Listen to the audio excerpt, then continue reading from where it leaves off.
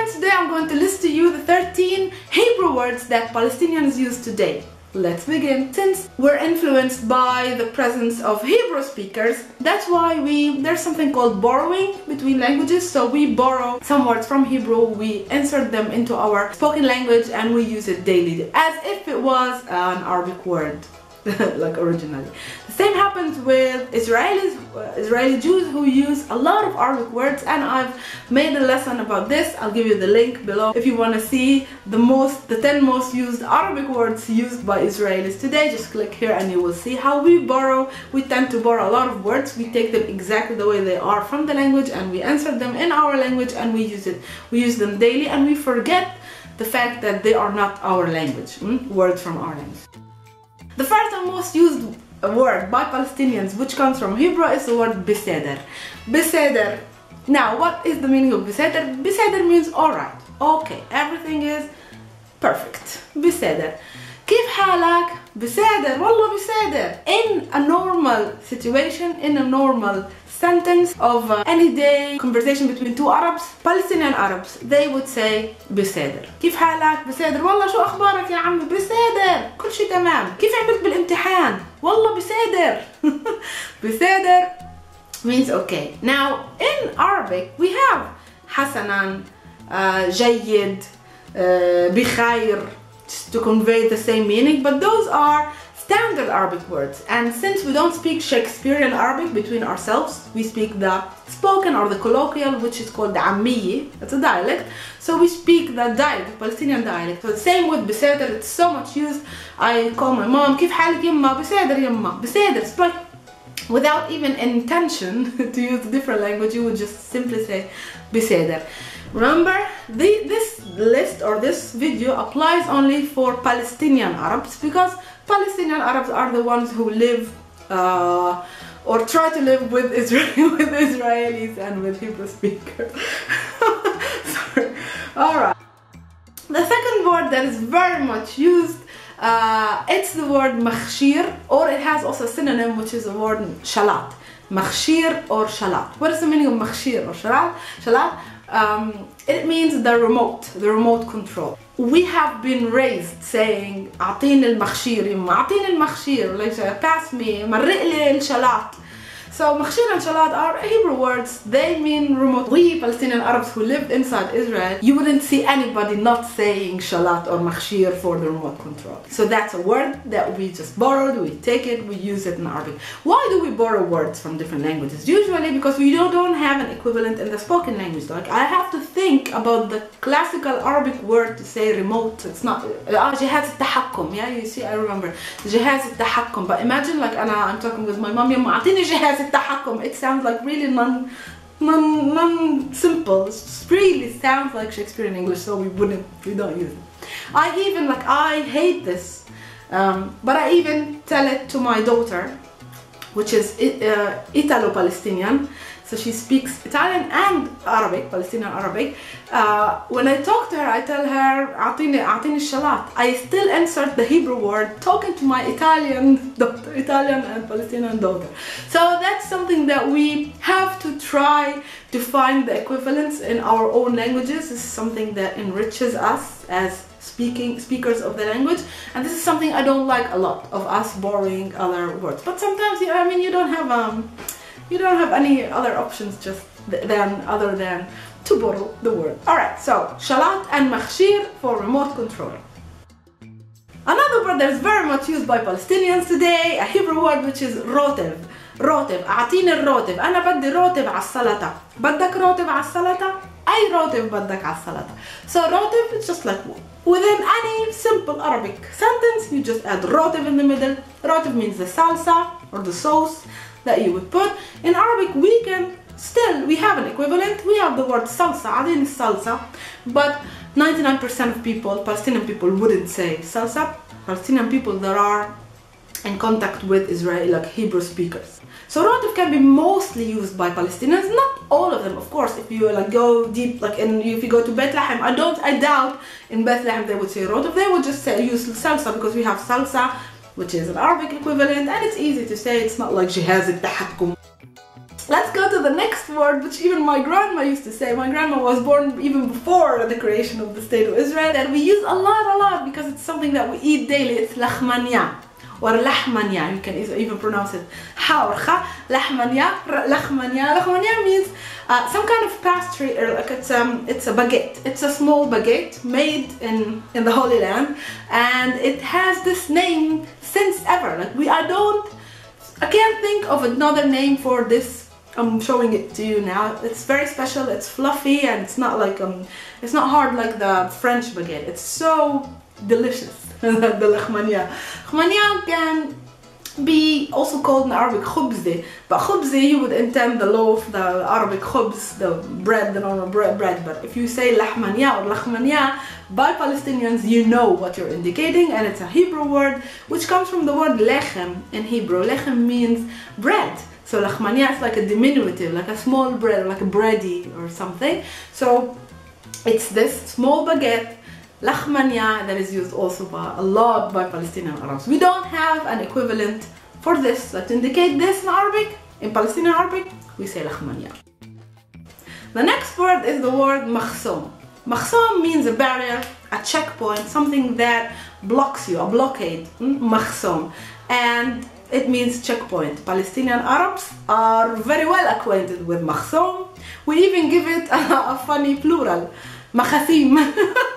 Mahasim. So makhasim is like a Hebrew word that we take it in Arabic and we give it the Arabic plural to it. Okay, so makhsoom in Hebrew, the plural would be makhsumim, but non-Palestinian Arabs would say makhsumim. We would take makhsoom and we make it into the plural, the Arab way, makhasim. So makhsoom is a very much used Arabic word. I hope we don't use it and we don't need it anymore. Inshallah, no more makhsoom.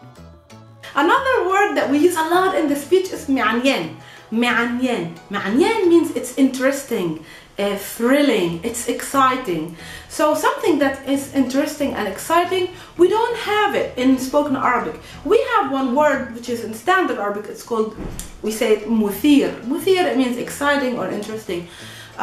Muthir lil-ihtimam, so interesting. So, but muthir is very like classical word, like it's really heavy Arabic word that we wouldn't use it in the daily life, and we wouldn't use it in the dialect. So, since in the Palestinian dialect we really honestly don't have an equivalent to say something that's exciting or something that's interesting, so we would use this mi'anyan, which means exciting or interesting in Hebrew. So we would like كيف كانت الحفلة امبارح؟ معنيانة كتير. معنيانة also, like we would use it, we would transform it from masculine to feminine, still in Hebrew. معنيان, something that's masculine, interesting. معنيانة, something that's feminine, interesting. So we take it, we borrow it the way it is, and we use it in our daily life.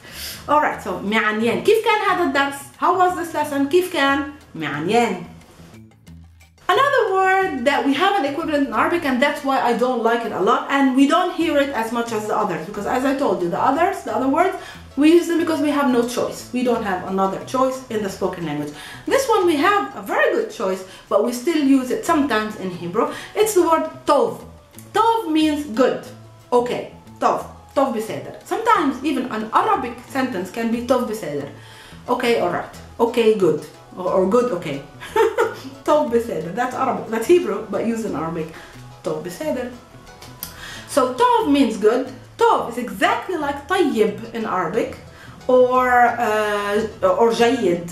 Jayyid is like classical Arabic, standard Arabic. Tayyib can be also used in spoken language, just to say, okay, good, yeah, tayyib. Do you want بدك شاي? Do you want tea? طيب okay, طيب.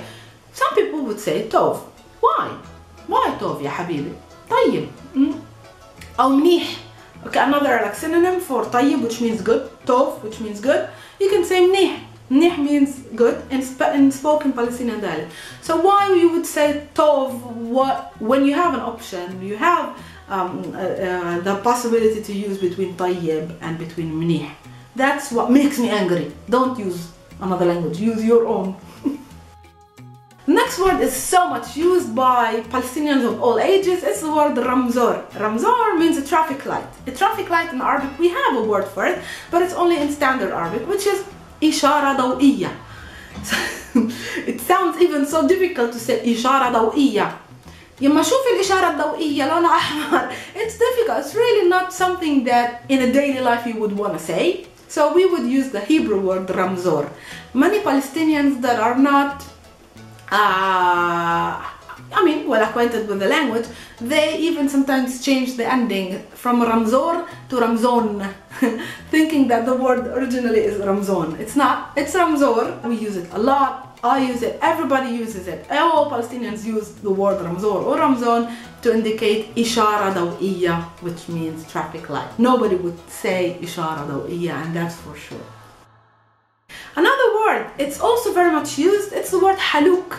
Haluk means like the uniform or like the robe you would put, like haluk for a doctor, haluk nurse for the nurse, haluk al-madrasi, but we don't have a haluk, a robe or a uniform for the madrasa, for school, but haluk conveys the meaning of like the dress of a certain type of job, or like the, the uniform. You can just like simply translate it as the robe, one piece that you put, like it's like a dress, you put it and then you tie it on your waist.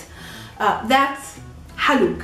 And haluk in Arabic, I can find, in Palestinian Arabic, I can find no equivalent rather than robe. It's not Arabic at all, but we can use it as robe. But everybody, almost all Palestinians, they would prefer to use haluk. Like my sister is a nurse, أختي ممرضة, وهي بتلبس حلوك كل يوم، هي على الشغل تلبس حلوك. So it's full sentence in Arabic. أختي ممرضة، هي بتلبس حلوك. My sister is a nurse, she wears her حلوك, her uniform, كل يوم في المستشفى, every day in the hospital. So that's an example of an Arabic sentence, fully Arabic, with the word haluk, which is a Hebrew word, inserted in the middle of the sentence. Another word is the word kinyon. Kinyon means a shopping mall. It comes from the verb kana in Hebrew, kana, liknot. It means to buy things, kana. And kinyon is a place where you buy things. So kinyon is a shopping mall. Kinyon is a very much used Arabic word, Hebrew word by Palestinians, because again, in the spoken language, we don't have an equivalent. You would say بدي أروح على المول. So you would borrow a word from English, بدي أروح على المول. Mostly in the West Bank area and Gaza, they would say بدي أروح على المول. I want to go to the mall, على المول. It has another meaning. Sometimes it's also used, it has like the Arabic equivalent, and sometimes it's also used correctly, which is مجمع. مجمع تجاري. That's an Arabic classical word for the word mall. مجمع comes from جمع, the verb جمع, to collect, and مجمع is a place where people are collected. مجمع, collected to buy things. Now, we Palestinian Arabs, the ones that live inside Israel, we don't use مجمع. It's like very too Arabic for us. Unfortunately, that I would have preferred to say مجمع, my own language, instead of going and borrowing some other word. But anyways, you would rarely hear a Palestinian saying مجمع, except for sometimes in Gaza, in the West Bank, they would use the correct word مجمع, or they would say mall, just like borrow it from English, better than from Hebrew.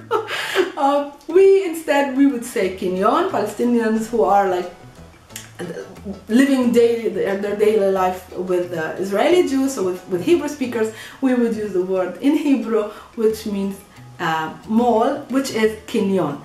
يما امبارح رحت على الكنيون وشريت بلوزي بتجنن. That's an Arabic sentence. يما, I'm talking to my mom. امبارح رحت, yesterday I went على الكنيون. So I combine even the preposition with the word kinyon. Arabic preposition ع, which means on or to. كنيون Hebrew, which means mall. على الكنيون وشريت بلوزي بتجنن. And I bought a fantastic shirt. Okay? So كنيون, mall. The last word is the word klita. كليتا means reception. So في بتليفونك كليتا, اعطيني بدي اتصل تليفون. في كليتا is there reception in your phone. في بتليفونك كليتا, اعطيني, give me, بدي اعمل تليفون او بدي اتصل, I want to call somebody. So في كليتا is there كليتا. كليتا is Hebrew word which means reception. We use it, Palestinian Arabs, we use it because we don't have an equivalent in the spoken language. Of course, in the standard we have, and I think it's ishara. Maybe not ishara. You see, I have like even difficulty to remember my own language. The terms that we never use in our own language. Signal. ما في خط ما في wait a minute. ما فيش إرسال. You see, a lot of words that ما فيش إرسال. ما فيش I have to get the help of my friend Google.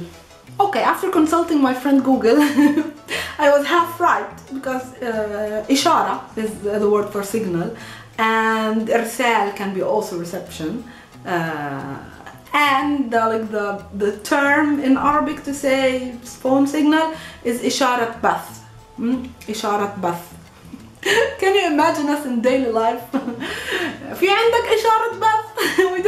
we don't use it, because you've seen, even I, an Arab, 100% Arab, didn't remember the term to use for phone signal.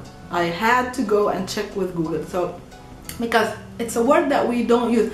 I'm curious though, this is for Palestinian Arabs. What about other Arabs, like Gulf Arabs or Jordanian Arabs? What do you use to say phone signal? I might, even Google might be crazy now, because I can't find it other than a crazy term, which is إشارة بث or إرسال. ما فيش عندي خط. You can even say خط or like line, but it doesn't like convey the same meaning that we want to say with reception, like the phone reception.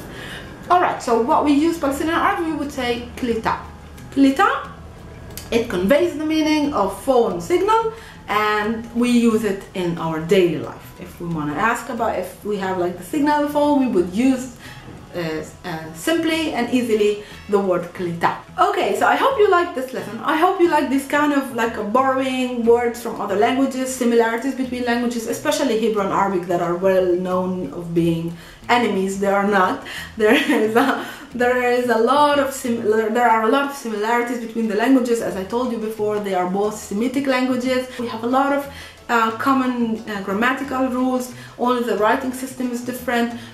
Plus, even though they are like similar, they are two separate languages from which we usually borrow other like words from each language, and we use them in our daily life, especially in the spoken language. I'm talking about the العامية الفلسطينية, which is a Levantine dialect, the Palestinian dialect in particular, where we borrow some words from Hebrew, and vice versa. Also, Hebrew speakers in Israel, they use a lot of Arabic terms, expressions, and words that I listed in one of my videos. I'll put it again here so you can check it out. Don't forget to subscribe to my channel and follow me on Instagram and on my Facebook page for more updates and more lessons, and stay tuned, because I'm posting a new lesson every week. So I hope you like this new way of updating my channel. Stay updated also on my new courses in the Holy Land. I have intensive 2-week intensive courses in the Holy Land coming next. I will keep you updated, everything, all the news. You will find them either on my Instagram and on my Facebook page, so stay updated, and I will keep you updated on any news and any application opening of my courses. I hope you like this lesson, and I will see you in a following Arabic lesson with me, Maha. مع السلامة.